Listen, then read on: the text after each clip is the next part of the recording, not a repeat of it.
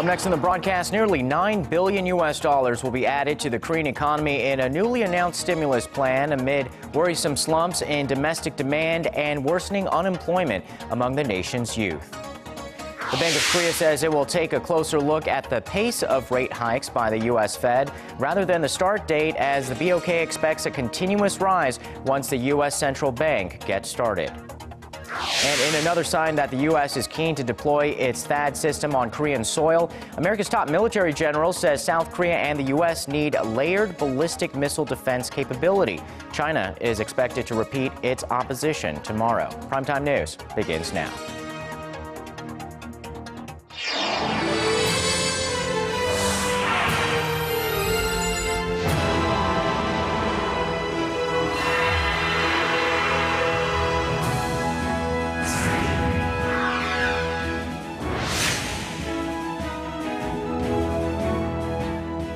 Welcome to the program. You're watching Primetime News. Live from Seoul, I am Kang Chery. And I'm Sean Lim. Hope you had a great week, and thanks so much for joining us tonight. We begin with another hint that the U.S. wants to deploy an advanced missile defense system in South Korea, much to the chagrin of China. The word out of Washington is that the top U.S. military general in South Korea has called for a layered missile defense capability in the South. Kim Hyun-bin has our top story. The commander of U.S. Forces Korea is calling on Seoul and Washington to implement a layered ballistic missile defense capability, and another strong signal that the U.S. is keen to deploy the THAAD system to the Korean peninsula. In a written testimony to the U.S. House Appropriations Subcommittee on Defense on Thursday, General Curtis Scaparrotti stressed the need for a ballistic missile defense capability in South Korea due to the threat posed by North Korea. On the same day, an official from the U.S. Defense Department said Washington is prepared to hold official talks with Seoul about the possible deployment of THAAD, as there have been no formal consultations thus far.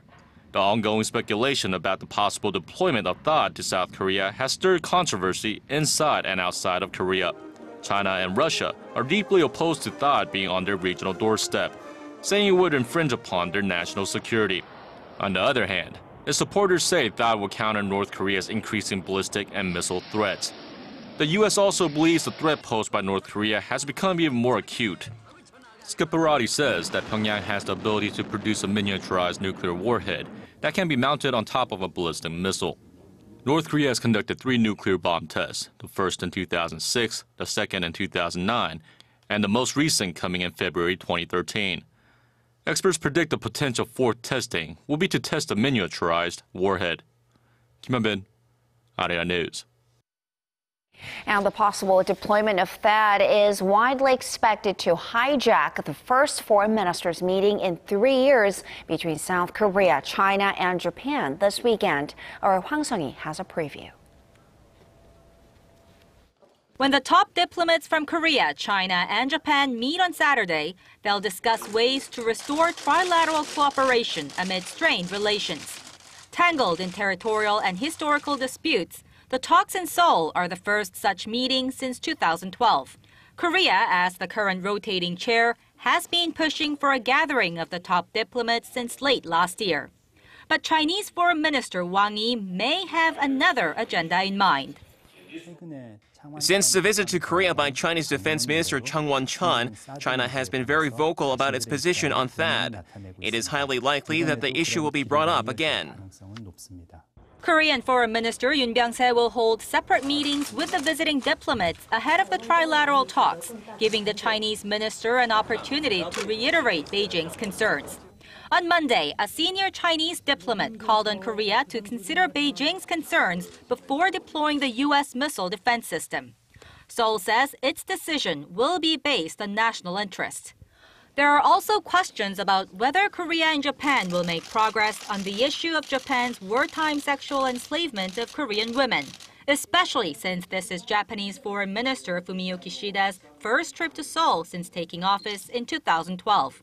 The visiting ministers are also scheduled to meet with President Park Geun-hye ahead of the trilateral meeting.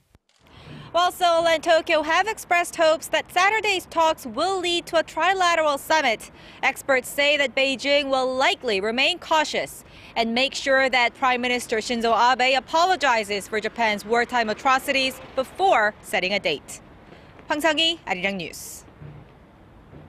On a related note, Beijing's foreign ministry says that the three countries do indeed plan on discussing the prospect of a trilateral summit. The ministry spokesperson, however, added that the right political environment should be established first, noting that historical differences among the three parties is what caused the impasse. Turning to inter-Korean ties, South Korea warms up to the idea of raising wages for North Korean workers at the joint Kaesong Industrial Complex. Seoul's Unification Ministry said Friday it's willing to increase wages within the 5% range in line with labor regulations for the complex. Last month, Pyongyang unilaterally decided to hike the minimum wage by more than 5% to $74 per month starting in March. March payments will be given out from April 10th.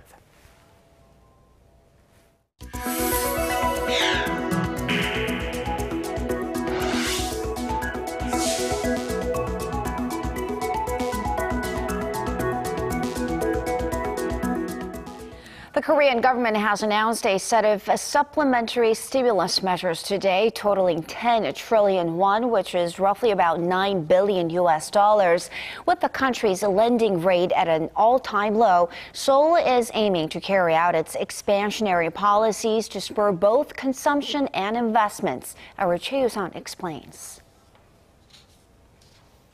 With concerns of deflation on the rise, the government says it will spend an additional 3 trillion won, or $2.5 billion in the first half of this year to speed up economic recovery.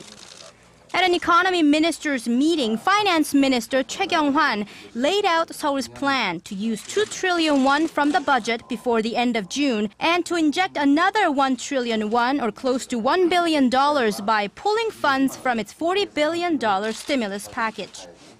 The minister also talked about expanding public and private sector investments by $6 billion this year. Friday's measures come just 3 months after the government's stimulus package amid prolonged weak consumption and an unsteady rise in corporate investments.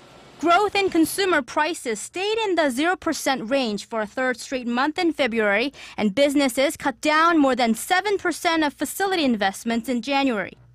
We need to do more to revitalize the economy to supplement the lack of effective demand. Analysts say the government's expansionary measures, coupled with the central bank's record low interest rate, could improve consumer and corporate sentiments.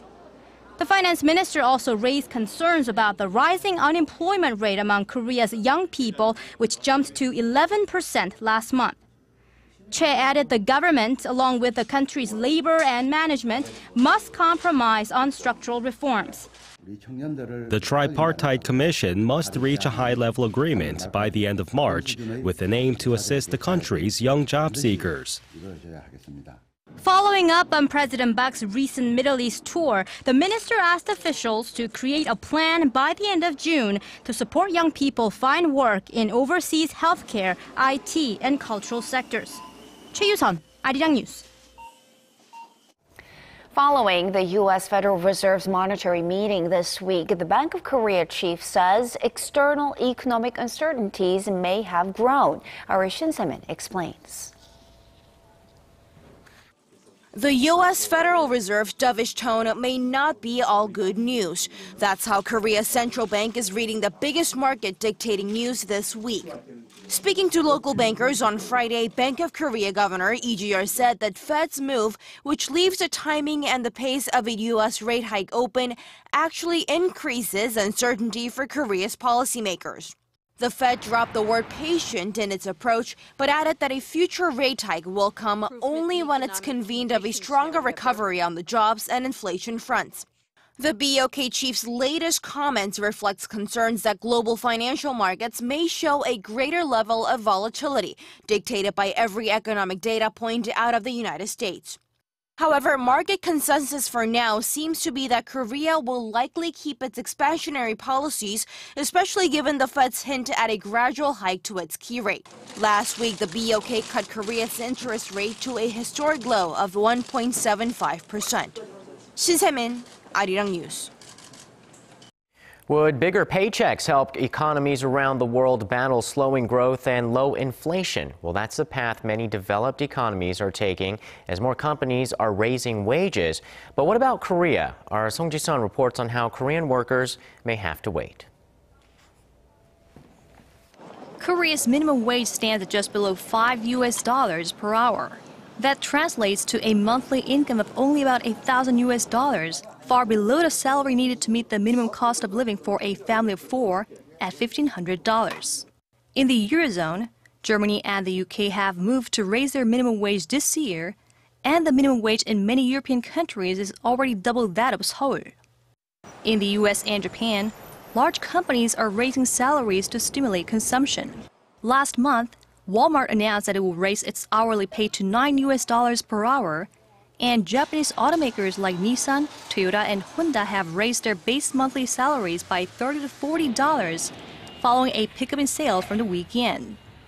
But that trend hasn't reached Seoul yet. Samsung Electronics, for example, has frozen salaries after a disappointing performance last year. Finance Minister Choi Kyung-hwan is calling on business leaders to raise salaries, but they claim wage hikes would weaken their price competitiveness, as many Korean companies rely heavily on exports.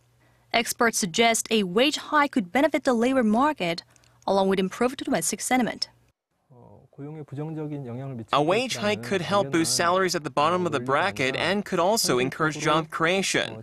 There should be room for drawing the extra funds from the cash reserves many conglomerates have accumulated so far. Although the government has scaled back, saying wage negotiation is a matter to be discussed between management and labor, a stronger push is needed from the government to convince large companies to initiate the move. Song Ji-sun, Arirang News. U.S. tech giant Apple took the #1 ranking in the Asian smartphone market in the fourth quarter of 2014. Apple's market share in Asia was 16%, logging 3% higher than Samsung, according to tech market research firm Counterpoint. Korea, Japan, and China led demand for Apple's flagship iPhone 6 and 6 Plus models. Third and fourth place went to Chinese smartphone makers Xiaomi and Huawei. Apple also took the lead in North America, but emerging markets like South America, the Middle East, and Africa showed a stronger preference toward Samsung for its price competitiveness. As with most tech gadgets entering the smart realm, surveillance cameras now have smart functions.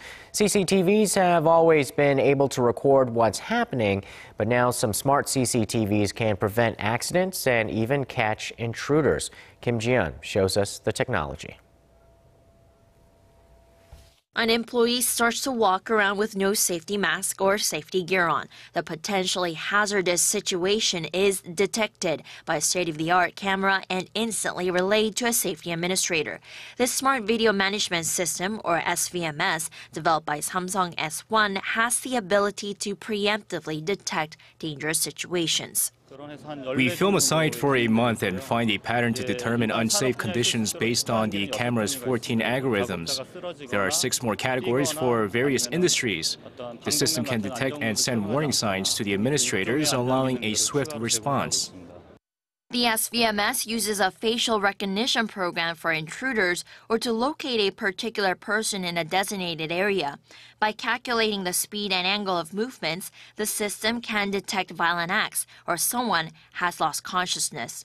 It can also figure out if barrels containing hazardous material are in danger of tipping over by calculating their angle.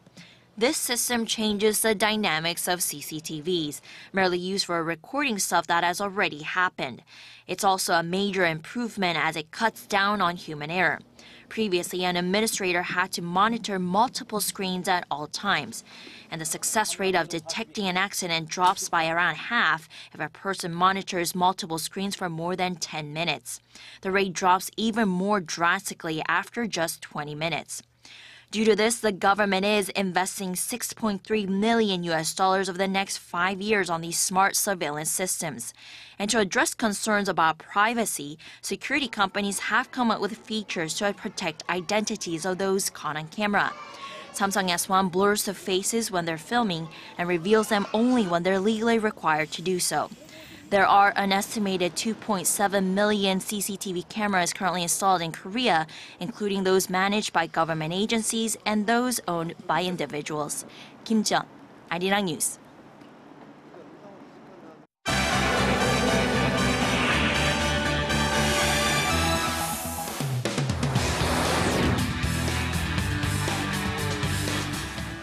The Islamic State militant group has claimed responsibility for Wednesday's massacre at Tunisia's National Museum. With more, we turn to Paul Yee at the News Center. Paul, more than 20 people were killed in this shocking attack. How is IS linking itself to this act of violence? Well, in an audio message posted online Thursday, the extremist group based in Iraq and Syria purportedly said it was behind the targeted shooting. They even warned it was only the beginning of more attacks. That being said, evidence of any connection has been scarce. Some security analysts in the region are skeptical and wonder if IS is taking credit for the work of a sympathizer. Arirang's Kwan Sua has more. The first drop of rain is how the Islamic State extremist group described Wednesday's attack on a museum in Tunisia. Claiming responsibility in an audio recording posted on Twitter, the terror group praised the two attackers killed in the mission, calling them Knights of the Islamic State. The group, however, offered no proof that it was behind the attack. In their ongoing investigations, police have made 9 arrests. 4 suspects are said to be directly linked to the gunmen. The remaining 5 are alleged to be part of a terrorist cell. Officials say the terrorists chose Bardo Museum as its proud symbol of Tunisia's historical identity. They chose Bardo Museum, and this is not a coincidence. Bardo Museum is a place of memory, and they hate these memories. Bardo Museum is a place for history, and they hate history. The overall death toll rose to 25 on Thursday, including 20 foreign tourists from several nations, a police officer, and the 2 gunmen who were shot dead by security forces. Nearly 50 others were hurt. But Tunisia's security services have been praised for their quick response, as the gunmen had explosives which they failed to detonate. Surveillance will be intensified on all tourist zones in the country to avoid any other incidents like the one yesterday. It will involve all the national territory. The attack is the deadliest to have hit Tunisia in more than a decade. The country is concerned about the impact this attack could have on its young democracy and its tourism industry, of which its economy is heavily dependent. Kwon So-ah, Arirang News. And in other news, President Barack Obama has sent a video message to the people of Iran, calling on the seize what they called the best chance in decades to improve ties with the U.S. He also focused on the Iranian nuclear talks, saying it could pave the way for a, quote, different relationship. Let's take a look. My message to you, the people of Iran, is that together we have to speak up for the future we seek. As I've said many times before, I believe that our countries should be able to resolve this issue peacefully with diplomacy. Obama sent the goodwill message on Thursday to mark celebrations of the Iranian New Year. He called on Iran's leaders to choose a path of reopening trade and investment with the rest of the world, rather than keeping the country under the heavy weight of sanctions. The remarks come at the critical juncture as Iran and 6 world powers are aiming to reach a final deal on Tehran's nuclear development by the end of June. And shifting now to Australia, it's been 3 months since the deadly siege at a cafe in Sydney, but today its doors have reopened to the public. Hundreds of customers lined up to pay their respects to the victims and show support in the heart of the city's business district. The Premier of New South Wales, Mike Barrett, said it was an important day for the people of Australia. It is our thoughts and prayers remain with the victims' families and friends. This is a tough day for them, as every day is tough. But we continue to mourn with them, and together with all of those who are injured, our thoughts remain with them as well. It's also an important day for this city because actions that came to cause hate and division actually brought peace and unity. The Lynn Chocolate Cafe displayed memorial plaques for the 34-year-old manager and 38-year-old mother of 3 who were killed in the final moments of the siege. The December incident has since prompted the Australian government to review stricter immigration and anti-terror laws. And finally, the online retail giant Amazon has gotten the green light from the U.S. government to start testing its delivery drones. The Federal Aviation Administration announced on Thursday that it will allow the company to start flying drone prototypes over Washington state, but said routes will be limited to private rural areas. Design specs show the small unmanned aircraft will be able to fly up to 80 kilometers per hour. They'll even be able to operate autonomously by sensing and avoiding objects. Amazon says it hopes to build a fleet of robotic drones to quickly deliver packages to its customers. The ambitious service, however, is still raising public concerns over safety and privacy. And that wraps up our look at international stories for now. I'll see you back here next week.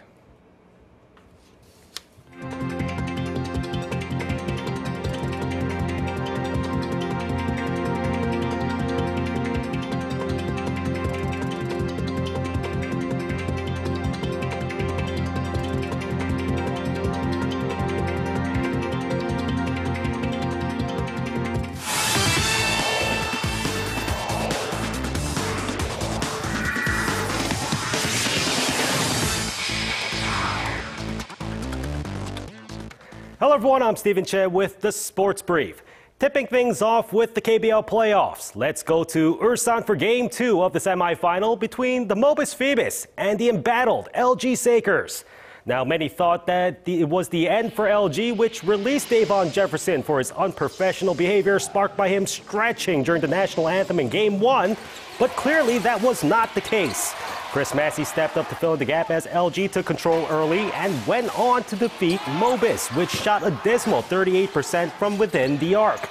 With the series tied 1-1, LG takes home court for Game 3 on Sunday.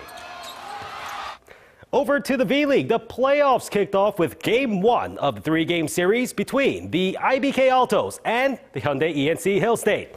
Now the Altos blasted off early, taking the sets lead into the fourth frame.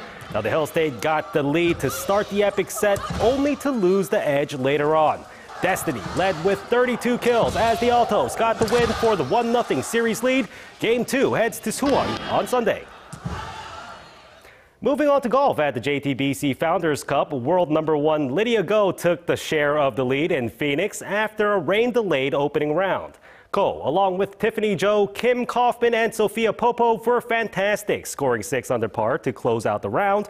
They would avoid the rain and wet conditions that forced about half the field to pack up their clubs early. Meanwhile, the Koreans are in the hunt going into round 2 with Chun In-ji a shot back and Yang Hee-young and 2 fellow nationals trailing by 2. Finally, after much debate and deliberation, FIFA confirmed a Winter World Cup for Qatar in 2022, which will run from November to December. The World Football Governing Body's Executive Committee decided the World Cup final will be held on December 18th, Qatar's National Day celebrating their independence. They also agreed in principle to a 28-day schedule shortened from the usual 32. The time frame was ultimately chosen to avoid the blistering summer heat and not to clash with the 2022 Winter Olympics the following month. And that's all I have for sports this week. Your weather's up next. Good night.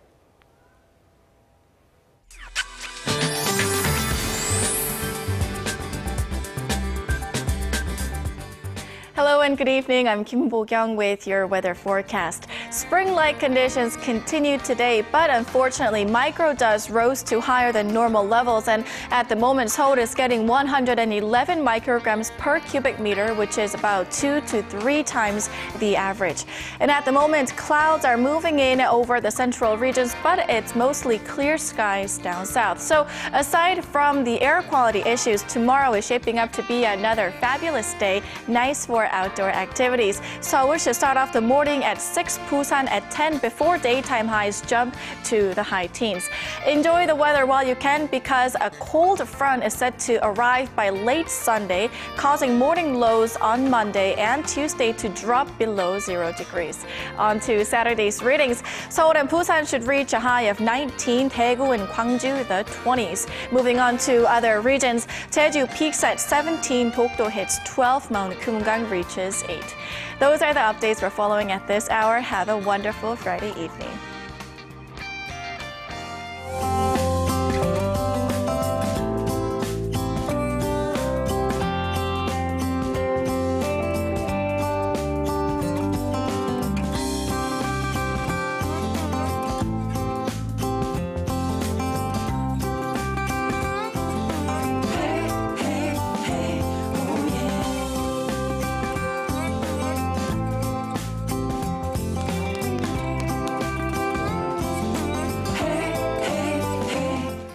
And that's primetime news for this Friday. Happy Friday. I'm Kang. Thanks for watching. And I'm Sean Lim. Have a great weekend. We'll see you soon.